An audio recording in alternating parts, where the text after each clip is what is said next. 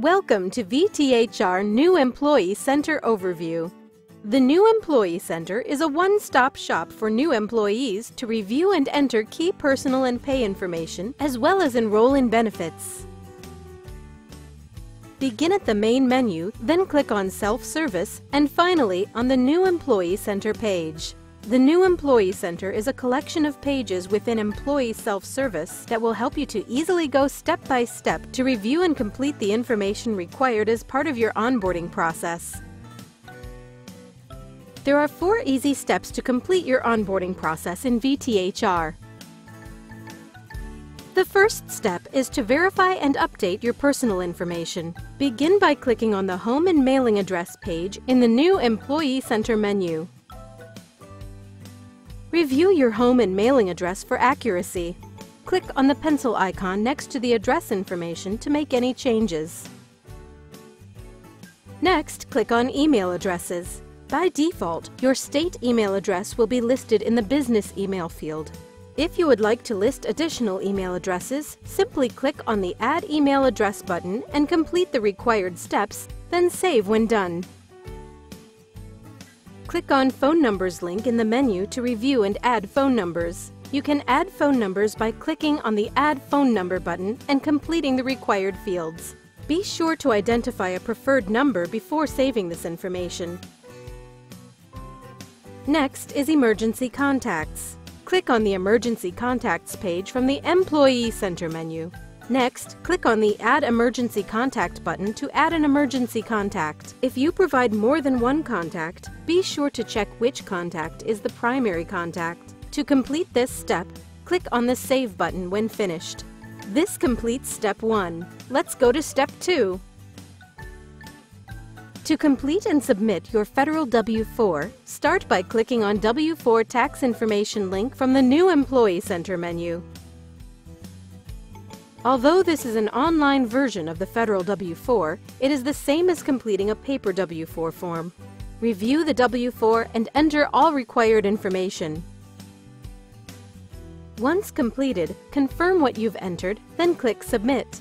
To capture an electronic signature on the W-4, VTHR will prompt you to confirm your password after you click Submit. Once your federal W-4 is completed and submitted, you can click the Vermont State W-4 hyperlink to open the State W-4, which you will need to complete and submit to payroll. This completes Step 2. The state of Vermont requires that all employees receive their pay via direct deposit. Please note that all new employees will receive their first paycheck through the mail. However, all other checks will be deposited electronically. To get started, click on the Direct Deposit link in the New Employee Center menu. As a new employee, your direct deposit detail will be blank. To add an account, click the Add Account button here on the Direct Deposit Detail page. Complete all the fields in the Add Direct Deposit Detail. For help locating the routing and account number, click on View Check Example. Click Return to add direct deposit detail. Enter the 9-digit routing number associated with your bank. To verify, you can click on the hourglass, which opens a search window listing the bank information. Enter your bank account number. From the drop-down arrow, enter the account type and choose either checking or savings. For deposit type, choose balance. All employees are required to have one balance account, which is the account to which your entire net pay is deposited. The deposit order of $9.99 is automatically populated. Check your entry carefully before clicking the Submit button, as only one entry per day can be made. You will receive a confirmation if your information was successfully submitted. Clicking OK returns you to the direct deposit screen showing the added balance account. Back on the direct deposit screen, you can see a completed direct deposit record. Now that there is an initial direct deposit record, you can add accounts to distribute a specific amount from your pay to a desired checking or savings account. You will receive an email confirming changes made to your direct deposit account. This completes Step 3. In this step, we will discuss how to enroll you and your family in health and dental benefits. There are a few items to consider or complete prior to the enrollment process in VTHR. To learn about the different types of coverage and the associated costs, visit the Department of Human Resources website. Also, make sure you've watched the Health Benefits Overview video. You may be eligible to waive the 30-day waiting period if you have previous health coverage that ended no more than 3 days prior to your date of hire with the state of Vermont, or you have current health coverage that will terminate less than 30 days after your date of hire. You will need to provide confirmation of your coverage termination date to the Employee Benefits Unit. This could be a document from your former employer or insurance company, or the relevant page from any COBRA offer you received. To initiate a benefits enrollment request, send an email to the benefits team.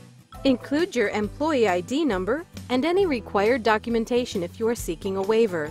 If you are not seeking a waiver, then no additional documentation will be required. The benefits team will generate an enrollment event in the VTHR system with the appropriate effective date. If you are seeking a waiver, the effective date will be between your first and 31st day of hire. If you are not seeking a waiver of the waiting period, the effective date will be the 31st day after your date of hire. You will receive an email when the enrollment event is ready for you to access in the VTHR system. We will now walk you through the steps in VTHR to select benefits options and successfully submit your enrollment selections. Click on the Benefits Enrollment link in the New Employee Center menu. To begin, click the Select button on the Benefits Enrollment landing page. On the Enrollment Summary page, you will see the medical coverage option default is No Coverage. To select a medical plan or to waive coverage, click the Edit button. You can choose one of the two medical plans, Select Care or Total Choice. Both plans have a before-tax or after-tax option, meaning either your premium will be deducted from your gross wages before taxes are taken, or deducted from your net wages after taxes are taken. At the bottom of the screen is the option to waive coverage. When you choose your plan, a section will appear at the bottom of the screen to enroll dependents. If you are adding dependents, click Add Review Dependents.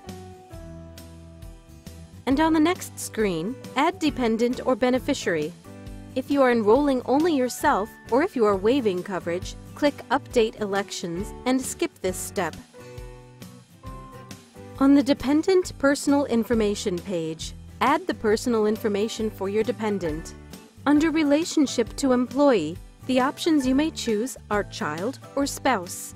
If you are enrolling a domestic partner, contact the Benefits Unit for additional instructions. Once you've completed this information, click Save and then click Return to the Dependent Beneficiary Summary.